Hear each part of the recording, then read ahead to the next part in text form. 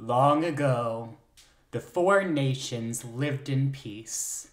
The charisma, uniqueness, nerve, and talent nations. But then, the nerve nation attacked. And hello, spooky friends. It's your host here, Paul, with my co-host, DJ, per usual. And we're here today, as usual, with another story I'm super excited to share with you guys. Now, but first, before we get into the story or any of our usual jazz, I gotta know, DJ, because it's been a while since I've seen you. How was your week? What did you do? What's going down? Well, the highlight of my week was I took a long weekend and I went up to Chicago to visit our friends Mike and Riley, celebrate St. Patrick's Day. You know, I'm very Irish. I get down with the potatoes. Right. But surprisingly, I didn't eat that many potatoes while I was up there. Nor did I drink beer or Irish whiskey. Wait, don't they, turn the river green in Chicago? Yes. So Riley and I, because Mike had to work that day, talked about going down and watching them turn the river green. Because, it's a big thing where people line the rivers and they watch as they dye the river.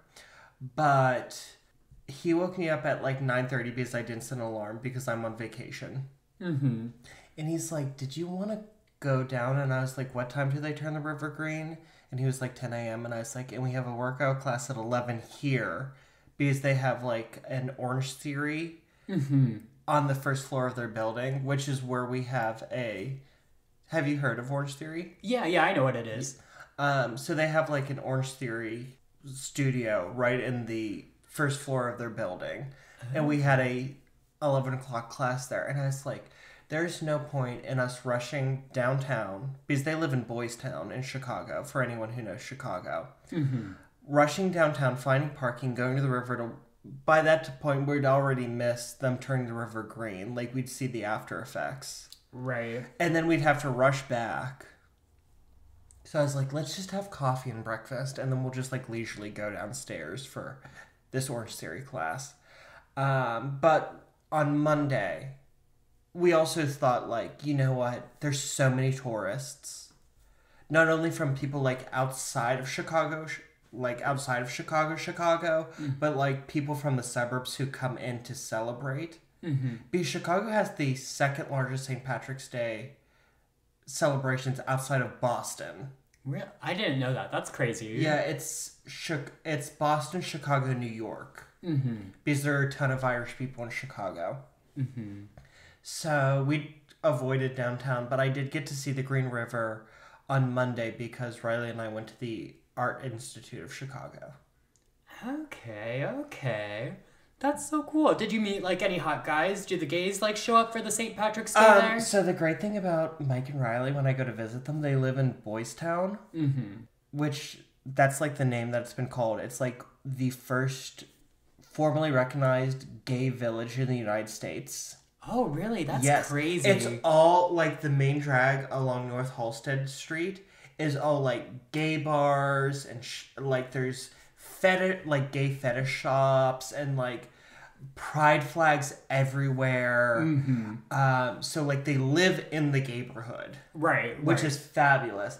But I was sleeping on their couch, so I wasn't really there to meet men. Mm-hmm.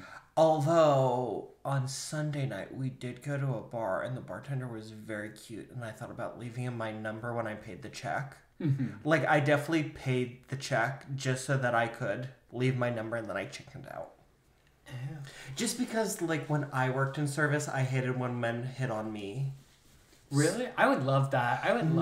So when I was working at Macy's, I would literally wear a wedding ring so that people would not flirt with me. See, I like attention. I'm an attention whore. I'm a Leo. I love the attention. Here's the thing. There were some times when it was, nice flirting, and then there were times where it was, sexual harassment. Oh, see, that's spooky. I don't mess with that, but, if it's a cute guy flirting with me, I'm there, Absolutely. Well, Paul, how was your week since I haven't seen you? So, my week was a lot more boring than yours. I've just been fighting the cold, really. It's officially spring. We're recording this at the end of March. Yes. But it still feels like winter. Like, it's in the 30s. But I need it to be in the 70s. I'm over this cold. I want to, like, walk outside without a jacket on. Like, I'm tired on waiting on trains in the cold. Like, I'm just tired of the cold. And spring's my favorite time of the year because the flowers bloom and like there's nothing like walking outside on the first warm day of the year. Like, it's such a nice feeling. Oh my gosh, yes. Oh, but we've already had that. We had that like back in January. We had a couple days that were in like the high 60s, 70s. That's true. But things Global were still warming, bitches. Right. It's fucking up the seasons. Right. But speaking of global warming, why don't I tell us a little bit about April's Hot Guy of the Month? Oh. I don't know if you guys are ready for this Hot Guy of the Month. I don't know, are we? Probably not, because it's Mr. Saltburn himself. Mr. Barry Keoghan. Oh, I want him to fuck my grave. Oh my gosh! On God's internet? On God's podcast? If he stayed with me, he wouldn't have to lick the drain. I have something else he could lick. Oh my god, DJ! I'm calling the cops! Stop. Saltburn was so good. It was disgusting but sensual. Yes. Yeah, very much all of that.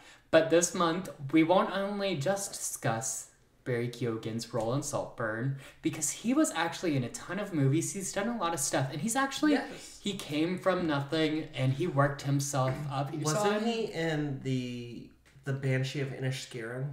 I think he was actually, yeah. And I only know that because my father, like, for 3 months straight, to me, was that movie. Right. And I was like, why are we discussing this? Right.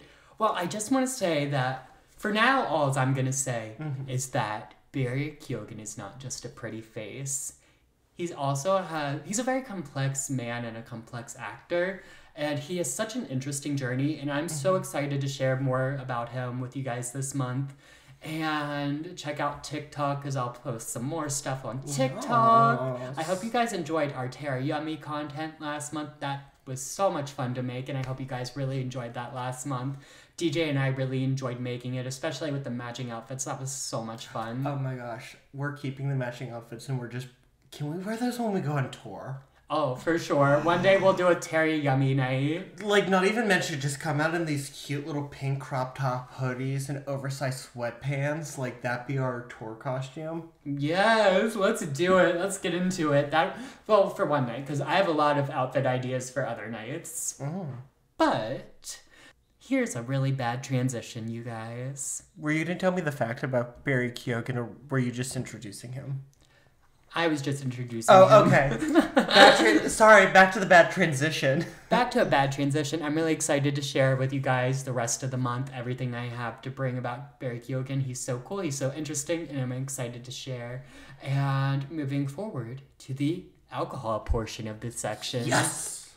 So today, we have the Prophecy wine. It's a Pinot Noir, and it's from California. And it's aged from 2020, bottled in 2020, aged a good 3 or 4 years now. I forget what a bad year. I know, right? So hopefully this wine isn't as bad as that year was. Now, the front is really cool looking. I noticed right from the get-go when I picked out this wine that it looks like the full tarot card. It does. Or like a jester or court jester. It has a really nice, pretty label on the front. But let me read the back to you, because there's nothing like getting to the back. So, at Prophecy Wines, our inspiration comes from the beauty of the harvest and the possibility of greatness in a glass. Wines are drawn from our premier global vineyard sites, not vines, sites. Individually selected to bear each of the varietal's defining characteristic. Prophecy Pinot Noir showcases the best of California.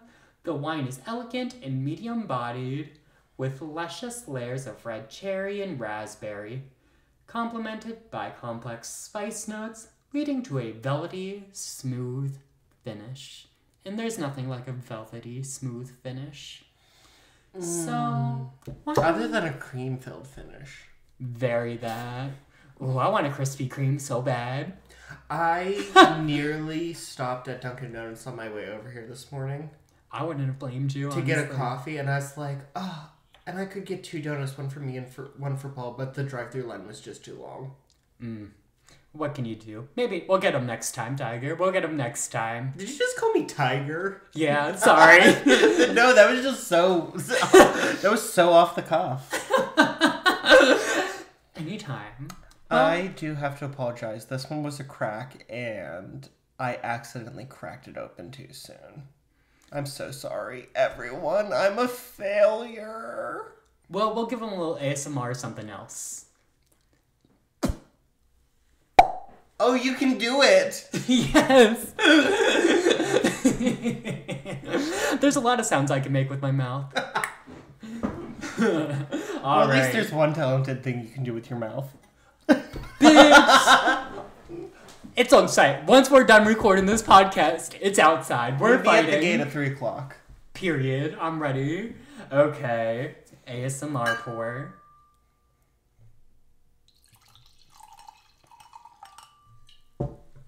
Pour number 2.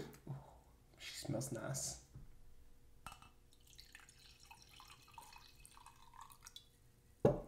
Alrighty.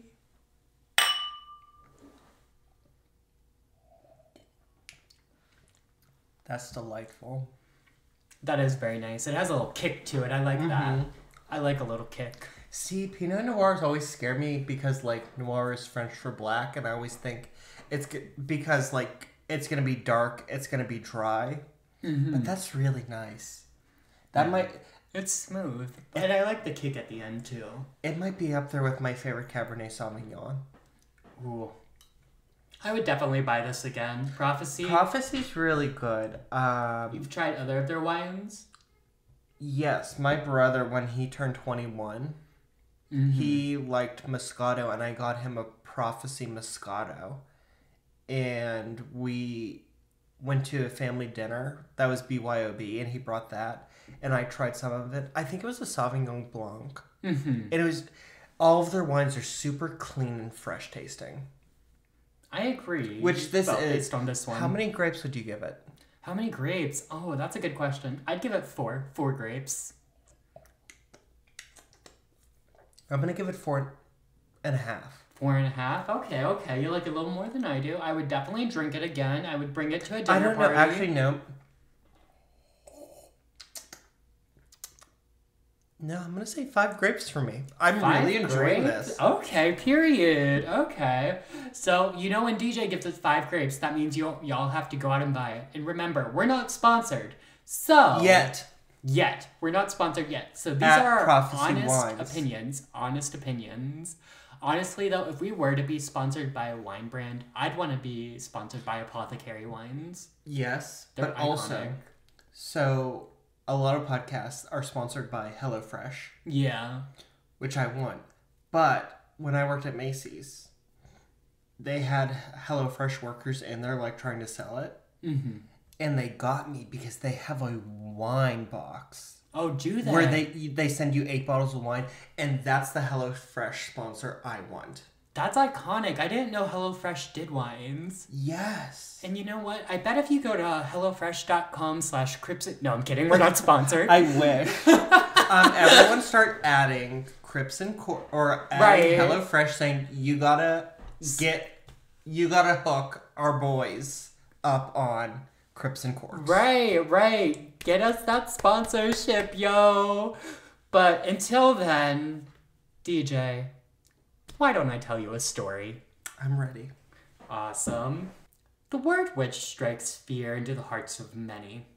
When we picture a witch, we picture an old, decrepit lady with gray hair, pointy hat, and sometimes even green skin. But what if this depiction was all wrong? What if a witch wasn't a scary old lady in the woods trying to eat children? What if a witch looked just like you and I? What if they didn't cast spells, evil spells, or even fly on broomsticks? But more amazingly, what if I told you witches were real and not just shady characters in books, movies, and TV shows?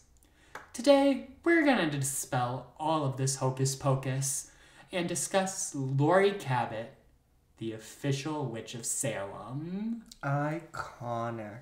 I am so excited because I've met some of the Pittsburgh witches. Mm-hmm. And, like, Salem is, like, witch central for the United States. Is. So, like, I'm so excited to hear about, like, the official Witch of Salem. Now, have you ever heard of Laurie Cabot before this? No. Okay. So I'm so excited to, like, teach you about... Because, like, Laurie Cabot has a special place in my heart from my childhood. I started, like, researching... like witchcraft and things from a young age. Mm-hmm. So she's one of the first people I came across when I started researching like supernatural and witchy stuff from a young age. So Laurie definitely has a special place in my heart. So I'm so excited to tell you more about her. But first, like all good stories, we should start from the beginning. Laurie Cabot was born Mercedes Elizabeth Kiersey. Her real name. Mm-hmm. Now, Laurie Cabot is her witch name. Okay. Now, for those at home who don't know, sometimes, like, witches, when they get deep into the craft and dedicate their life to the craft, they change their name. It's kind of like a drag name, but for witches. Is it like, just because it's a little more spiritual, is it kind of like a baptismal or confirmation name? That's true, too. Yeah, Christians do that. Yeah, in the Roman Catholic Church, you take a confirmation name. Right. It's very much like that. I have beef with confirmation names, though. Why? Because when I was going for my confirmation as a Catholic, I was told, like, you should, like, pick a saint who's your favorite or who you identify with. And so I said, okay, I want my confirmation name to be Joan of Arc. No, you didn't. Yes. Bitch, because that's my brave. favorite saint. And my dad was like, you can't do that. That's a girl saint. And I was like, no, God. I'm not saying my saint name is Joan. I'm saying my saint name is Joan of Arc. The full thing, like, so that it's very obvious. He's like, you can't do that.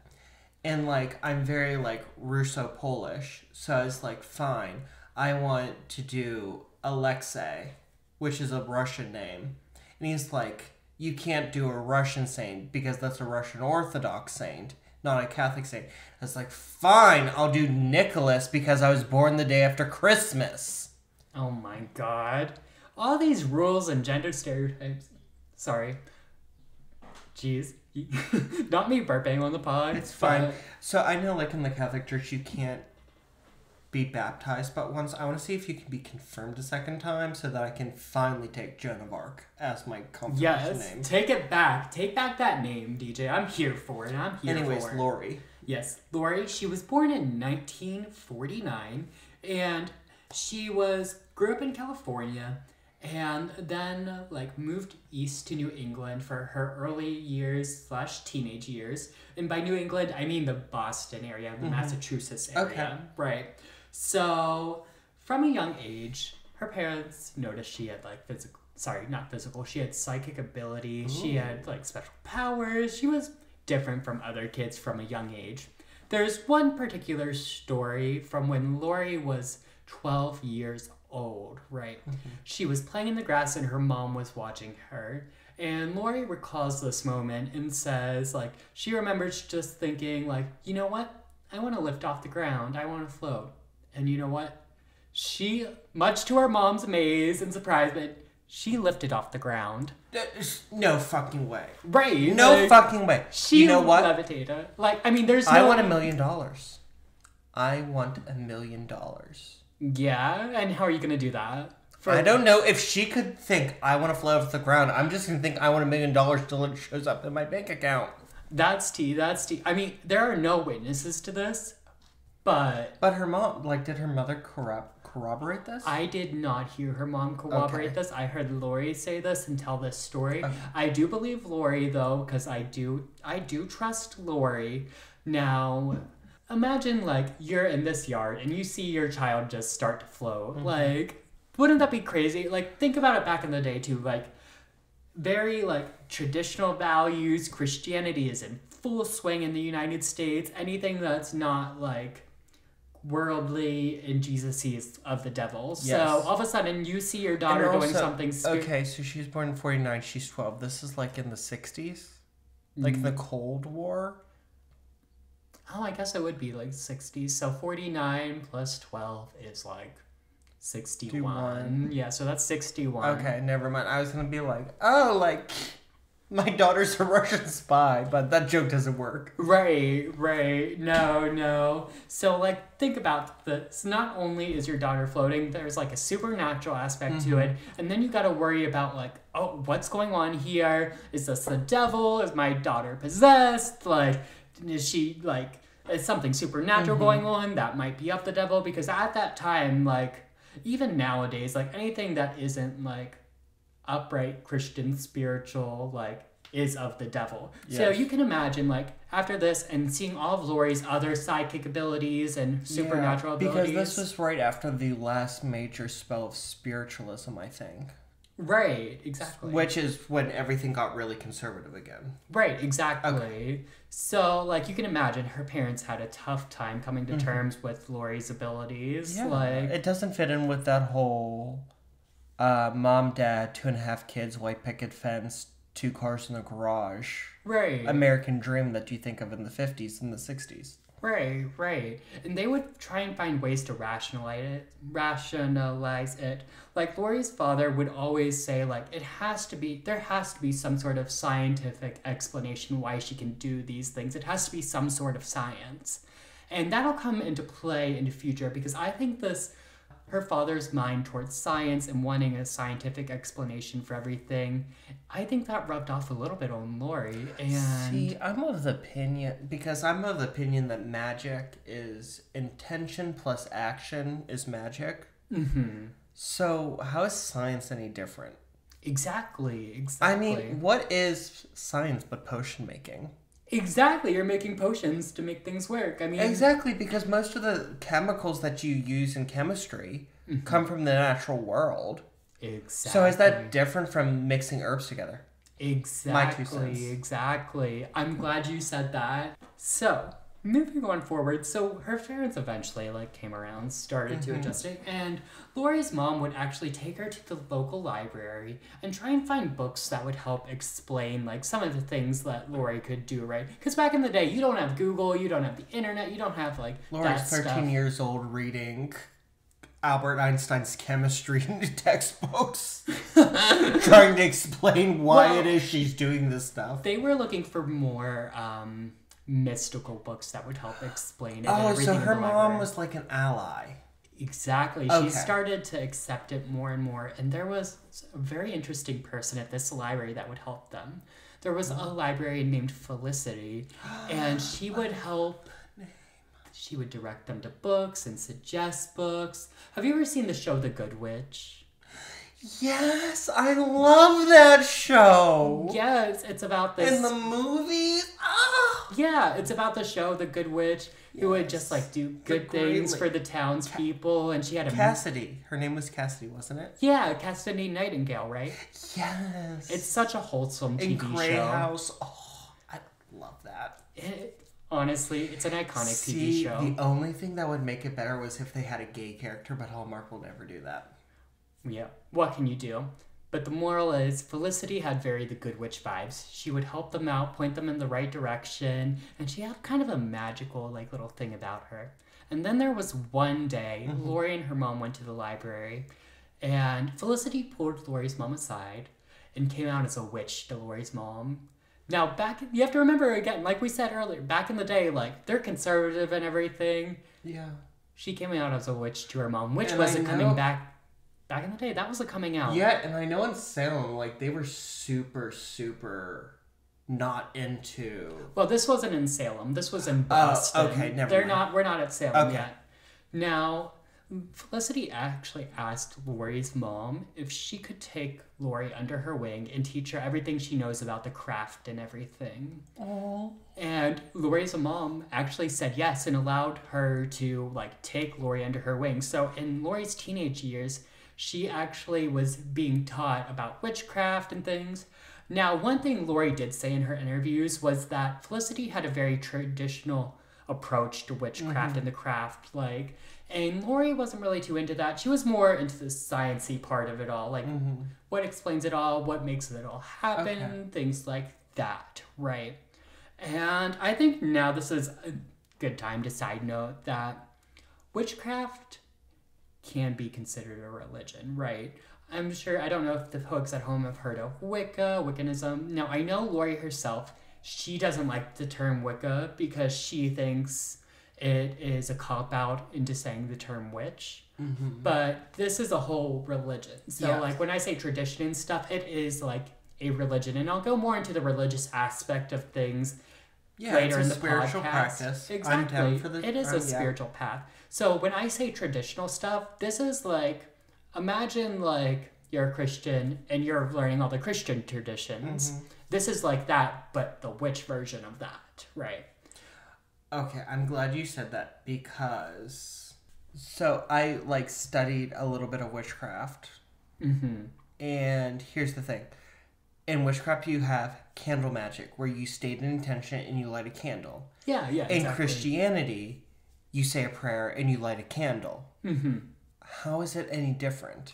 It is very much the same thing. And if you look at, like, traditions like Christmas and things, a lot of the traditional practices... Oh, yeah. Christianity totally stole pagan rites. And if you know about your history, you know they did that to integrate so the pagans would feel more comfortable integrating into Christianity. Like, because that's what happened. Like, pagans got forcefully, like... Yes, and one of the things that blew my mind was when I was learning about, like, mythology and folklore in, like, literature classes was how they, the Christian church, it was that the early Christian church might have taken the story of Orpheus saving Eurydice, or Hercules, it was Hercules, going to the underworld to defeat Cerberus, and how they kind of took that to create Jesus Christ.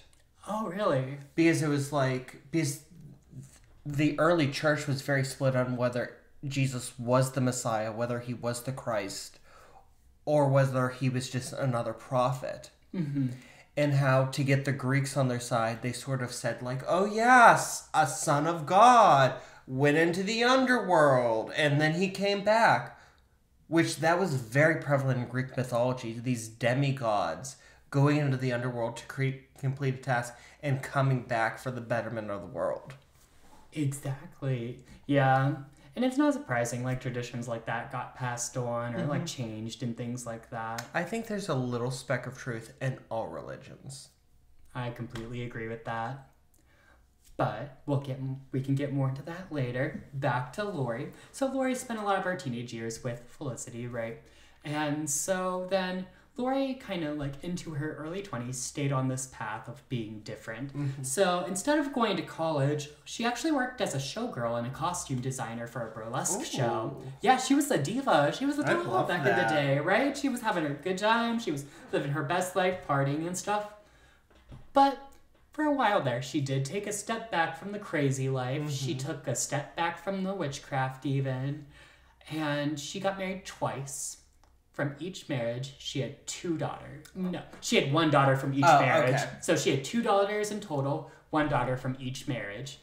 So after her second divorce, she kind of had this moment where she was like, what am I going to do with my life? This marriage thing isn't working out. Like, what am I really going to do? Like, and if you think about it back in the day, too, like, divorce wasn't as acceptable. Yeah. Like, she has these 2 daughters. She's a single mom. Okay, she was born in 49, so she would have turned 20 in 69.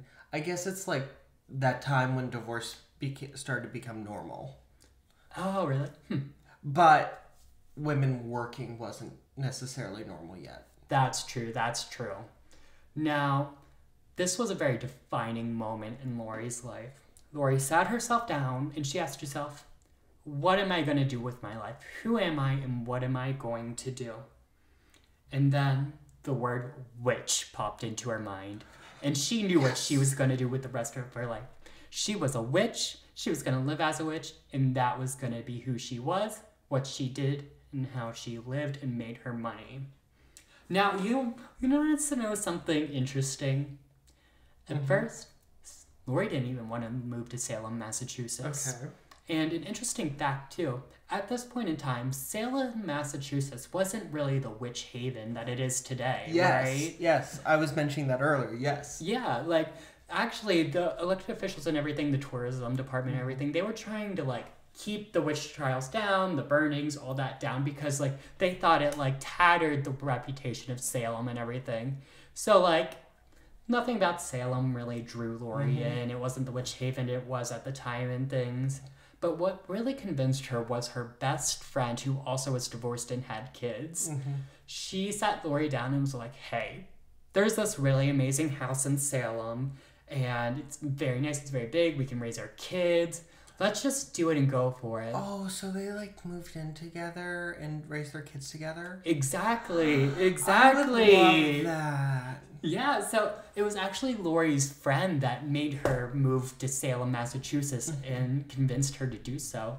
And little did they know, like, that move would change history. Oh, I love that because, like, there's sometimes when I think, like, Yumi and our friend Dan should, like, just buy a big, like, 6-bedroom house. Right, and just live with your friends and vibe and be like a little community. And, like, 6 bedrooms, so we each have a bedroom and we each have, like, a private space. Right. And then we have, like, common areas. Oh, okay. I kind of lived in a space like that when I lived in that spiritual community in Colorado. That's a story for another time, too long of a story for right now. But I did live in a spiritual, intentional community in Colorado for a while, and it was very kind of like that. But, you know, things were pretty quiet for Laurie at first in Salem, until one day. Now, a little backstory. Laurie actually lived right across the street from the mayor of Salem, right? Oh. And at this point, she wasn't too out about being a witch or anything. She was just vibing. And Laurie's daughter and the mayor's daughter would play together, right? So the mayor already, like, kind of knew who Laurie was and everything. So that's just a little backstory. The mayor's already kind of aware of Laurie. Now, one day, Laurie's cat, which this cat Laurie considered her familiar. Right. For those who don't know, a familiar is a witch's companion, and they're believed to also protect the witch and aid in their spiritual works. So Laurie it wasn't just her pet, she was very tied to this cat, right? Right. So Laurie's cat, or familiar, got stuck in a tree. So obviously, Laurie's freaking out. Right. So she calls the police department. She's like, my cat's stuck in a tree. I need y'all to come down in this bitch right now. Okay? So the policemen are like, no, we don't do that anymore. Like, good luck, lady. What do you mean they don't do that? Exactly. And then she called the fire department, too. And the fire department told her the same thing. Huh? Right. So Laurie is up in arms. She's flustered. She's frustrated. What does Laurie do? She calls the local news station. And says, my name is Laurie Cabot. I'm a witch. My familiar is stuck in a tree, and I need that cat out of that tree right now. Wait. The escalation of the police won't help her, the fire department doesn't help her. I'm gonna out myself as a witch. Right. To the newspaper. Right. That's something I would do. Now, the news person on the line, they were shocked at first. They were quiet, and they were like, I'm gonna have to call you back. So they hang up, and they talk with, like, the other news people, because the story of the century just dropped in their lap. They have this witch. She's openly a witch. In Salem, yeah. Like, the news story just dropped into their lap. And trust and believe, they showed up there. And when that hit the news, it not only hit the news in Salem, it hit international news. It was everywhere. Okay, I have a question, though. But who got the cat out of the tree? You know, I didn't hear that part of the story. My research, I didn't come across that part of the story. Oh, I also forgot to say one thing that the fireman said to Laurie. The fireman actually said to Laurie, you know, lady, I've never seen any cat bones in a tree. They're going to come down eventually. Basically saying, your cat's not going to die up there. You'll be fine. Oh my! What? First of all, if you don't go into trees to get the cat out of it. How do you know you've never seen any cat bones in a tree? Exactly. Now, another interesting fact, the cat's name was actually Molly Boo. Which is... Molly Boo. Right, isn't that such a precious name for a cat? But this story blew up. She went viral for back in the day. She blew up. Like, this was international headlines. At first, the mayor was not happy about this, okay? He was like, oh, Jesus. Who lived across the street. Right, it's a PR issue. They didn't want anything to do with it. But, you know, Laurie blew up, and she's gonna, like, take advantage of it. And you know what? She did. After this, she set up the first witch shop in Salem. Iconic. Now, some say this was actually... Now, different sources say different things, but some say this was actually the first witch shop in America, too. Oh. Now, if you think about it, too, this might be accurate because witchcraft actually didn't become legal in America until 1952. Yeah. Which I didn't know until my research. Like, I didn't know it was actually illegal until that point. I'm not sure what changed their minds to make it legal or whatever, but, like, they're still coming off of it being legalized and everything. So, like, I wouldn't be surprised if this was, like, the first witchy shop in America. Now, in the origins of this shop, it was very, like, homegrown. Like, she would go to the woods and pick her own herbs. She would make her own candles, her own spell bags. I love that. She would even draw, like, the labels. Sigils? No, she would draw the labels herself. Like, it was very homegrown, right? And now, also, another reason Laurie opened this shop was for educational purposes. Because, like, now she has all these eyes on her. Mm-hmm. People are questioning her. Obviously, people are coming at her saying, like, oh, witchcraft, the devil, she's the devil and things. But she wanted to educate people, let them know, like, this isn't something to be scared of. She's just, like, living her life. It's a very cool religion, and it's not harmful. It's nice. They mean no harm. We'll get more into that in the future, but she really, and this is a common thing for Laurie all throughout her life, she just wants to take the negative stereotypes out of witchcraft and educate people. I love that. Now, as, like, rumors started to spread and things, and, like, people were saying things like she danced with the devil and drank baby's blood and all the witchy stereotypes. I saw Goody Cabot dancing naked in the woods with the devil. Right, exactly. Laurie really, she ignored all this and really leaned into the witchy stuff with her marketing.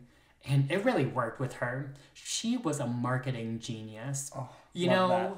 Laurie actually started dressing up in ritual garb full time. So, like, for ritual garb for Wiccans are, like, black cloaks. Like, she was walking around full time in black cloaks and just, like, swishy not gowns, but, like, dresses, yeah, black. So she looked like a witch full time. So if you saw her, you knew she was a witch. And she made a vow to the god and goddess to do this. Now, for those at home, the god and goddess of witchcraft, they don't worship one god. It's a polytheistic religion, so they worship multiple gods. So the goddess is symbolized by the moon, and the god is a horned god, or the sun. Okay. So she made a vow to their main god and goddess that she would wear the ritual garb for the rest of her life. And she's 93, and she's kept that promise. She's kept that vow. She'll be walking down the grocery store, and you'll see her in this black cloak just walking around the grocery store. Did you say she's 93? She's 90-something. Maybe that math was wrong. That math is wrong. Wait. Because my grandfather was born in 1941, and he's only 80-something. Wait. Maybe Wikipedia. 24 minus 1949. She's 75. Hold on. Let me Google this. Because I did get her birth date off Wikipedia. So let me Google this real quick. Sorry, y'all. I'm an illiterate fuck. Leave me alone. 1933! I'm an illiterate fuck! Oh! I'm so sorry, everyone! Don't stone me! But wait, that adds a whole... You saying, like, this was a time when people didn't get divorced? Right. Yeah. 1933 she was born, so she would be, like, 94 now, then. What's the math on that? Hang on. 2024. We'll do 2023. When's her birthday?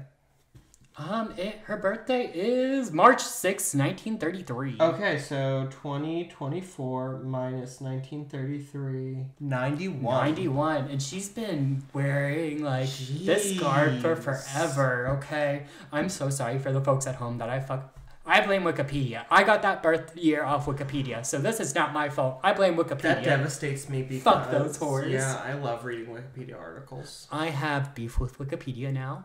The owner of me and Wikipedia are going to fight. It's on site. They made me look like an idiot. And you know what? I'm adding them on Twitter. I'm adding them on TikTok, YouTube, XTube. I have been telling you since we started this podcast, stop doing your research on Wikipedia. I know. Oh my god. Okay.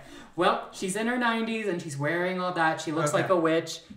Perfect marketing. I mean, she's walking billboard, okay? Yeah. And you know, so she also taught witchcraft workshops at the local colleges, like really integrating with the community. And also, she did daily astrological readings for the local radio station. So she did daily live astrological readings. Oh my gosh, like the daily horoscope. Exactly, the daily horoscope. And that was probably like the first time that ever happened in the country. Now, I think the most interesting story is, so the Red Sox, the baseball team, they had a bout of bad luck. Right. So they brought in Laurie Cabot and made it like a whole marketing thing. No fucking way. Yeah, they brought in Laurie Cabot But wait. and had her cast a spell for luck. And? It worked. Jesus H. Christ. Christ on a Christmas tree. Christ on a cracker. Right? Like, Laurie is a marketing genius. She got the whole Red Sox involved, right? And so the witchy stuff caught on, and it really sparked a fire in Salem. Like, after all this stuff, like other witchy Is she the one who turned, like, Salem into the witch capital of America? Yes. Okay. She was the first witch shop. She got all this public notoriety. Even the Red Sox are involved. People, obviously, they want a slice of the pie. People are going to start going to her shops. So other witch shops start to open, and then they start capitalizing on where the witch capital, the trials happened here. And they really Salem started embracing their history, right? Embracing the witchiness of everything. Yeah. And really, like, Laurie started this. Yeah. Now, keep in mind, this was before, like, she was even considered officially the official Witch of Salem, because that was an official title, which we'll get into very, very soon. Now, like I said, Laurie was all about education, right? So her very first class was called The Science of Witchcraft 101, The Science of Mind and Psychic Ability, where she would train people to bring forth their own psychic abilities, let everyone know that everyone has psychic abilities and has access to their own powers and can do all of these things, right? Now, I know we've gotten pretty deep into this without defining the word witch. So, Laurie Cabot's definition of the word witch is the good people, wise one, the healers. Okay. All good things. Good things. Now, Laurie wants people to stop using the term witch as an umbrella term.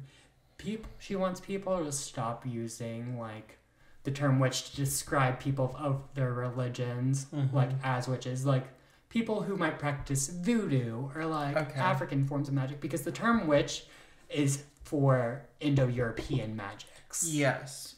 Not, like, voodoo and African magics. So she wants people to stop using the term witch as an umbrella term for people of other religions who practice magic in their own way, right? That's something she teaches in her class. She wants to stop the misconceptions. She wants people to clearly define the term, what a witch is, who they are, what they do, what religion they are, right?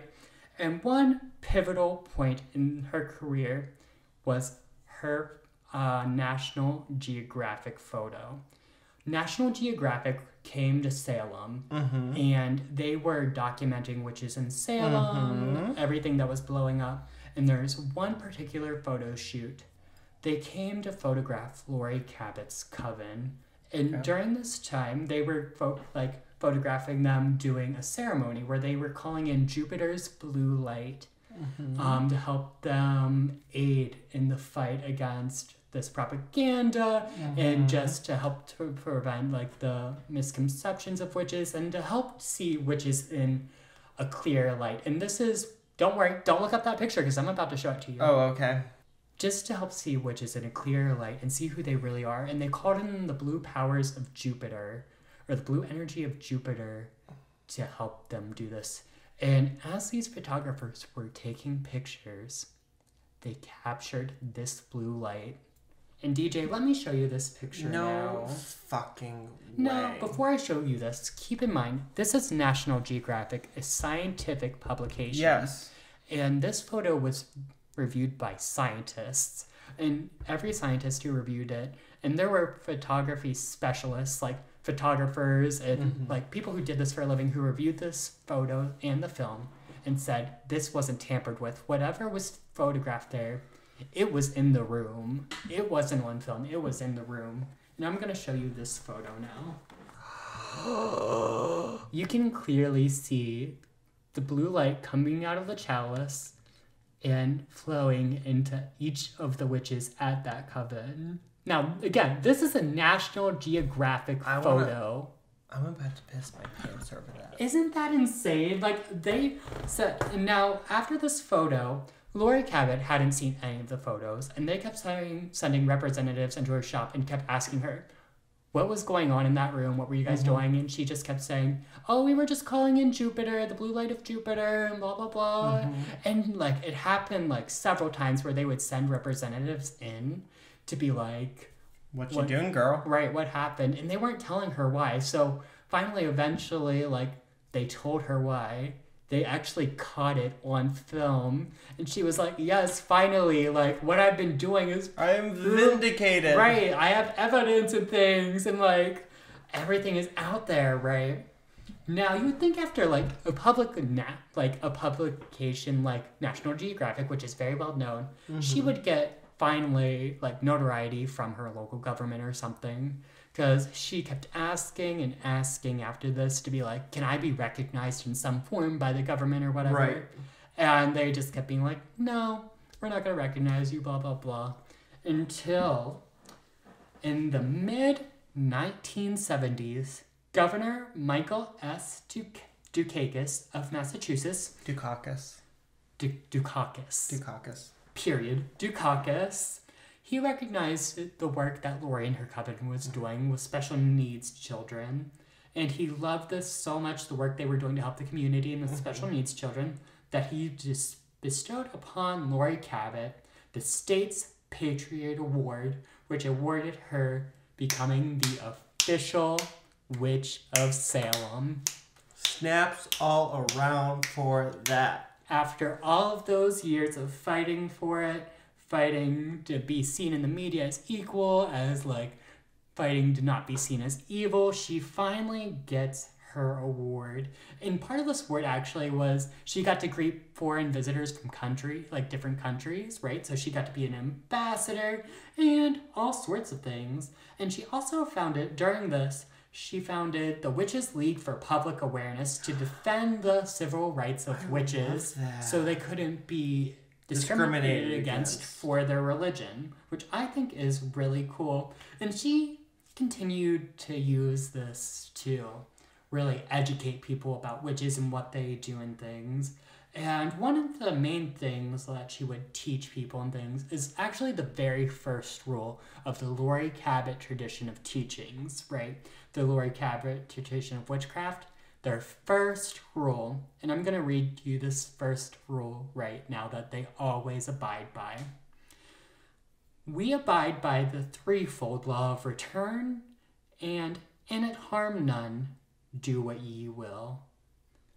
And that's what they live by. In it harm none, do what ye will. And Laurie always says, at the end of every spell they do, they always say, and let this be for the good of all. At the end of every magic they do. You know, it's all about that. And Laurie went on to educate people the rest of her life. She wrote lots of books. And really, she just wanted people to view this as a science and just be taken seriously and not as like an evil person as so many make it out to be. So, what are you thinking about Laurie? What are you thinking so far? I'm kind of stan. I love her. So we're standing, Laurie, right? Yeah. Right, we're standing. But why don't we get into the controversy a little bit? No. So why don't we get into the first controversy? Have you ever heard of a little movie called The Witches of Eastwick? Yes. I love that movie. Laurie hated that movie. Okay, I could see why. Right, exactly. It portrayed witches as like crazy and sex crazy, and she hated that movie and just movies like that. That was just John Updike. Right. Now, did you say Donut Dyke? John Updike. That he wrote the novel that Witches of Eastwick was based on. Oh, okay. Now this led to her creating a whole like group that protested media like this. And she actually got on Oprah. Yeah, she was actually on Oprah, and she talked all about this, right? And this kind of rubbed people the wrong way because they were like, girl, calm down, it's just a movie. But to her, it's not. That's like her religion. Like, that's what she's doing. So that's one of the first things that kind of rubbed the people the wrong way. It's like, they were like, girl, it's just a movie. Now, another interesting thing that happened was there was a mayor who made a joke about a witch, right? So she decided to run against this mayor. Oh, no. Nar. Yeah, unfortunately that was short-lived. Yeah, I can imagine. Sure. I just know there was a little bit of controversy. There's not much controversy about why she quit, but the official reason why she dropped out of the race is to work on her book, which maybe she was actually just trying to work on her book, but I don't know. Okay. Next controversy. Laurie foreclosed on her condo, and to recover, she started a witch corporation with entrepreneur Janet Andrews. Now, I heard in another story that Laurie was talking about how there was one point she owed a lot of money, like $200,000 to the IRS, and Jesus. She started paying it down, but she didn't pay it down quick enough. Now, this is what Laurie was saying about this. And she didn't pay it down quick enough. And they came in and they were like, we're going to foreclose on you. We're taking your shop and everything. Like, right. And she said she did some magics and things like something magic happened. And one day someone from the IRS, I'm using quotations like air quotes, came in and was like, okay, we're going to dissolve you the rest of this money that you owe to the IRS. Okay. And then at the end of this month, we're going to close this shop and we're going to start another shop under a new corporation name. The IRS said that to her. That's what Laurie said, but I'm thinking maybe it wasn't the IRS. Maybe it was this entrepreneur, Janet Andrews, who came to her and was like, hey girl, I got a little bit of a business dealing for you. Because if you know the IRS, they're going to get their money, sister. And you know what? That's what Laurie did. She closed it and started this S corporation. Yeah, because here's the thing with like when you owe money to the IRS, if you dissolve the entity that owes the IRS money but open up a new one, it's like it all goes away. Yeah. But the thing is, Miss Andrews, that entrepreneur, she dropped out of this thing. She dropped Laurie, and Laurie was pissed. She said, and I quote, "You can stick the corporation up your ass. I'm Laurie Cabot, and I'm worth $1 million." And that made headlines. And then Laurie Cabot began to leave voodoo dolls outside her house. And she even threatened to shoot her in the head with a gun. Jesus. Right. And eventually, Andrews even got a restraining order against Laurie, which of course Laurie didn't follow and she had to go to court for and everything. Of course. Now, of course, I didn't find anything else on like the court trial or anything after that. I think after court, Laurie just kind of backed off and was like, okay, let me not do this. But does she still have the shop?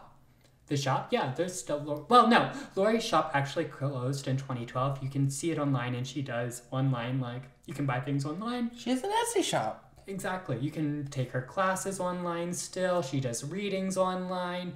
Now, I don't think she's doing readings right now because when I was looking at her website, she said she wasn't taking readings right now. So I don't know if that's like a permanent thing or she's just taking a break.